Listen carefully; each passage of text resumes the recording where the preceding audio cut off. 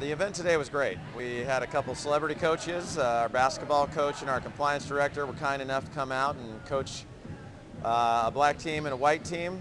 We split up teams evenly and just played as hard as we could. It was a great turnout. The girls did a great job of advertising it. We probably had 200 people here, and we needed it so that we could play in front of people, see what it was like to get nerves out, and it was great. Did a couple raffles, and the fans were great. We needed them to see that we're putting a new product out on the floor for Mercer.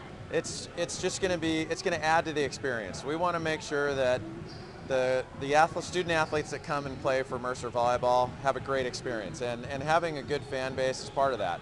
I don't want the girls to play in front of nobody. They play in front of nobody every day in practice, so having a great fan base is an important part of every collegiate athlete's experience.